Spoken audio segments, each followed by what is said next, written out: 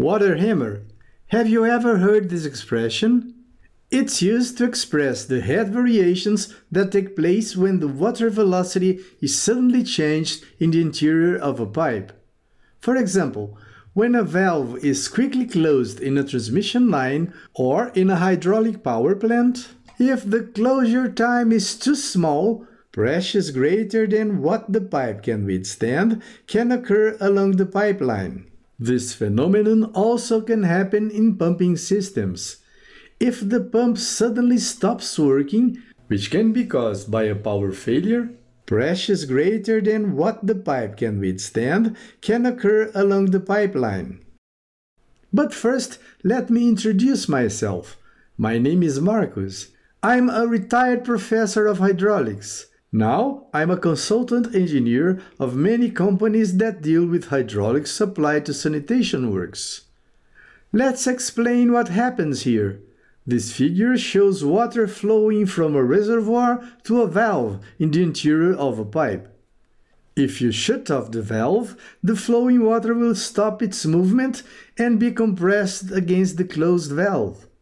As a consequence, its density will increase as well as the pipe diameter.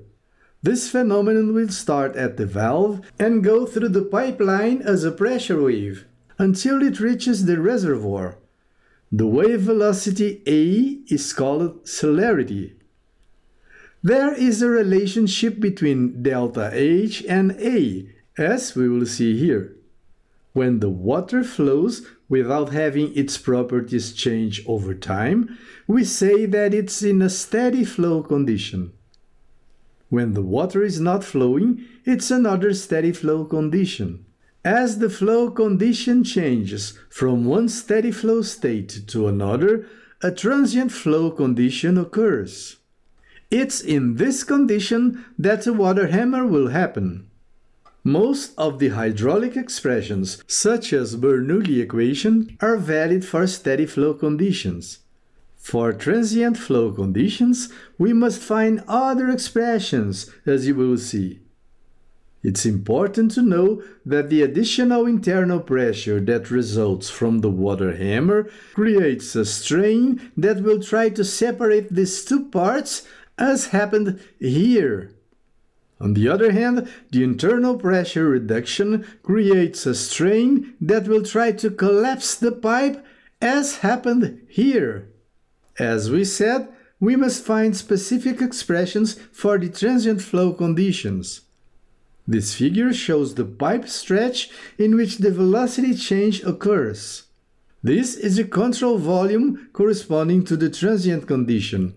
It's moving to the left with celerity A. On its left side, no change has occurred yet. The water velocity is U0, the specific mass is ρ0, and the pipe section is A0. On its right side, some change has taken place. The water velocity is U, the specific mass is ρ, and the pipe section is A. For practical purposes, we'll assume that no important change was observed in ρ and in the A value.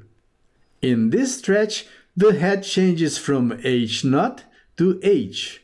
The length of this stretch is AT, and the corresponding volume is AAT. Let's write the momentum equation for this water volume. It can be written again like this, and again, and after these simplifications, we find this expression, known as Joukowsky equation. An instantaneous closure of the valve, shown in this figure, will cause this head increase along the entire pipeline and this head reduction along the entire pipeline. And how much can this head variation be?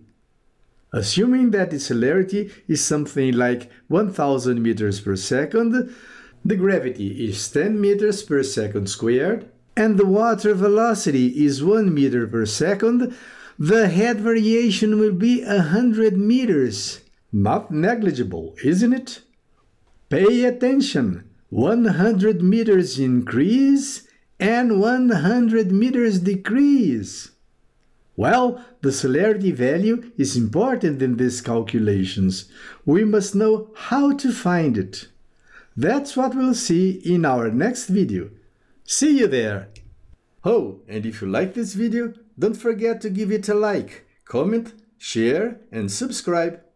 Hit the bell so you can be notified of my next videos.